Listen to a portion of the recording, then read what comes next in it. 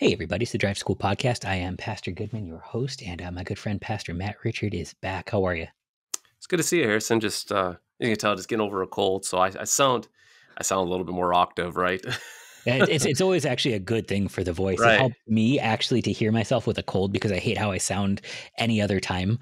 Um, and so it's like, yeah, I should be sick more often. Yeah, I got a nice radio voice, but no, I'm feeling fine. I went for a run this morning, which was nice, That's and good.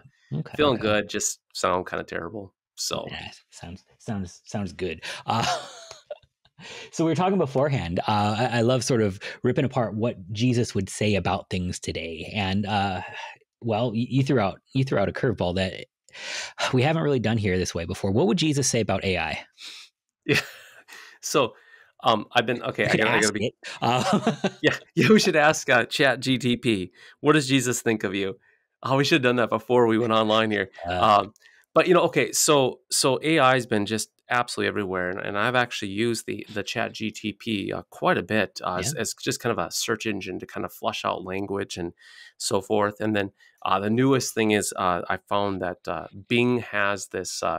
Ability where you can create images, and so one of my parishioners created a minion serving communion and sent it to me because I always say that I'm a sacramental minion. So she actually had one of those minions from Despicable Me, and he's serving communion, and it's just hilarious. And I went in there, you just type in the stuff and hit print, and it generates these photos. It's just Like amazing. right there. And it's, Mhm. yeah, boom! It's like this beautiful photo. And I'm looking at a photo of St. Paul right now that I had holding an anchor because we have St. Paul's Lutheran Church and anchor. And but anyway, so what would Jesus say about AI? Boy, I think we're gonna have a lot of people trying to go on this pendulum back and forth. Is Mhm. AI evil or is AI, righteous and good? And so there's this pendulum back and forth. And I think the place to go would be like Mark chapter 7, which Jesus talks about what defiles. And he says it's not what goes into the mouth, but what comes out. And he says at the very heart of it, from within the heart, he says, from the human heart, evil intentions come forth: fornication, theft, murder, adultery, avarice, and so forth. And so, as we were talking beforehand, you can take, a scalpel, right, or a Mhm. knife, and that scalpel knife can be used in the hands of a surgeon to perform a life giving surgery to heal somebody. But it can also be used, heaven forbid, in an abortion to take a life. Um, Mhm. we can look we can look at a maybe a knife as well in the hands of a chef to create a wonderful meal to bless people that are eating at the restaurant. And that same knife could be used to enact a crime, to steal a purse, or to take a human life. And so it's not necessarily the object, it's the human heart, what the human heart does with that object. And a lot of ways it's vocational too. I've talked about the scalpel thing before too, and sort of taught it this way.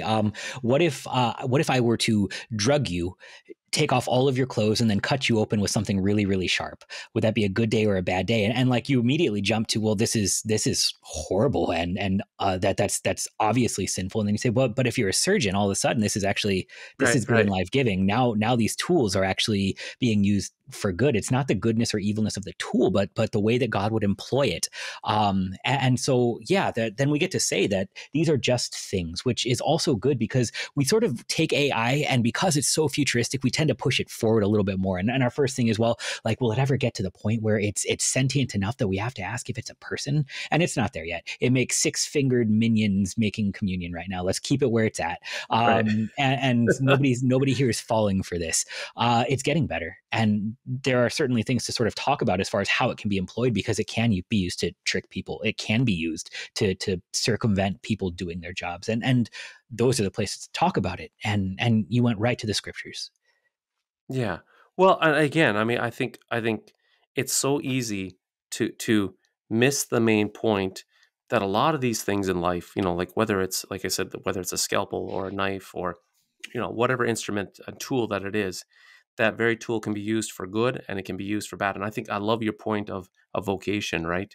And so the tool in the hand of the vocation of a doctor is a righteous and good thing because it blesses your neighbor. But in the wrong hands, it can what destroy a neighbor. And the same thing with AI. As I was looking at some of the stuff with AI, it's going to be a huge blessing as far as being able to, I mean, just as far as the components of medications. How many times I've seen parishioners where they're actually sick because medications, bumping into each other. But once you have AI, it's going to be able to synthesize and help, be more efficient and effective on that. So we could say, well, God be praised for that we're going to have, Mhm. people not being sick from those kind of things. That's going to be helping out. And then all the other things that come with it. But then right alongside of it, people are going to be using AI with that evil heart, the intentions of the heart, and then taking that to pervert it for their own sinful gain. And that's really, I mean, that's with everything. Really, that's with Yeah. ultimately everything in life. You can have two sides of it. And I think so then the question, then what does Jesus say about AI? I think maybe we have to be careful. What do I say about AI, or what does the listener say about AI, or whatever it might be? And most of the time we will have a negative or positive opinion on a thing depending on whether or not it has blessed us or abused us. If it's Mm. abused us, then we typically will say, well, then therefore it's evil. Well, okay, we have to clarify. Perhaps the tool was used for evil intentions that did wound and hurt, but that's maybe not always the case. And so I guess the question would be then is, what does Jesus say about AI? I would say I don't know if he'd even commented, except for the fact that he would go right to the heart, go right Right. to the heart. And then I would assume that we look at this when AI is used to bless a neighbor, we could all say what God be praised. God be But when it's praised. used to steal and destroy or take from our neighbor, then Lord have Lord have mercy. mercy. Yeah, it's great to sort of do this, but it's also a thing that we do with idolatry in general. Is that we ascribe personhood to things, and then we start to worship it. And before AI, we have done this with so many other things. So much so that even when Jesus talks about wealth in this world, he personifies it and he calls it for what it is. He calls it mammon. Yeah, yeah. And it's just this thing that sinners will always do is we will take a thing and we'll start to worship it as a giver of gifts, as a god.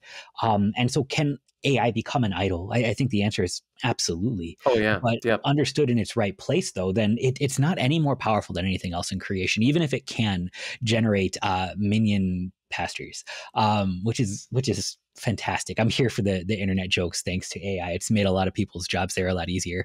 But to sort of keep it where it is inside of God's law and gospel, it's a good way to sort through not just this, but anything, because we tend to actually address the Ten Commandments sinfully in the same ways over and over again with new different things, even though it's the same old sin. And God continues to point us towards righteousness in the law, fulfilled in Christ over and over again, and that's a good path. Yeah. Well, I'm just trying to think another angle to look at this. I think we have covered that, it's all the heart, that the sin comes, and so the human heart can take a wonderful gift and pervert it. You've also hit on this idea of vocation. That's when it's used in a proper vocation, it can be wonderful, but when it's used outside of a godly vocation, then it can be very, very detrimental. Um, but I mean that's all of life. I mean, as far as whatever it may be, the thing may be. And so I would say that we want to encourage those that are listening. We got to be careful. Again, we don't want to go in that pendulum back and forth and enter into these fruitless, arguments back and forth that are debating. We got to make the main thing the main thing. Well, I mean, just imagine going back several, decades ago and talking about social media. Mm. I'll be the first to say that social media has been a profound blessing. Like, just what are we doing right here, right now? Right. Yes. Just by using this, I'm here up in the, right by Canada. It's blazing cold outside, and all of a sudden, through a couple little wires, you and I are talking about the gospel and talking about God's word. And then a couple clicks, we put it online, and people get to hear about it. We say, God be praised. That's beautiful. It's wonderful. It's great. And at the same time, people are perverting the use of Doing. the internet all the time. And the same thing with social media. There's a catch 22 on it, and the catch 22 always comes back to the human heart, and all of these things. And so when it comes to AI, yeah, we need to repent, and at the same time with the human heart, or excuse me, with the AI, we need to say, God be praised for another gift to bless my neighbor. Absolutely. So to parse through this, then instead of looking at the thing itself, look at how you're using it in light of the Ten Commandments. So are you Yeah. using Yep. AI to sort of to make a joke with your pastor?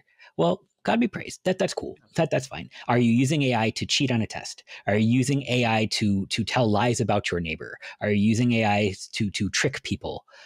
Repent. But the thing wasn't the AI. The thing was actually the commandment. Yeah. Yeah. And so, yeah, and I think when you divorce it from I think we divorce it from the Ten Commandments.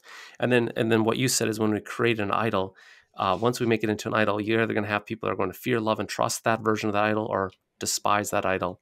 And so again, we got to call it for what it is. It's nothing more than just a tool in of itself, and keep in its proper perspective. And when it's used for our neighbor, to bless our neighbor and help us in our vocations, God be praised. Amen. Pastor, thanks so much. Yeah, it's good to see you, Harrison. You too.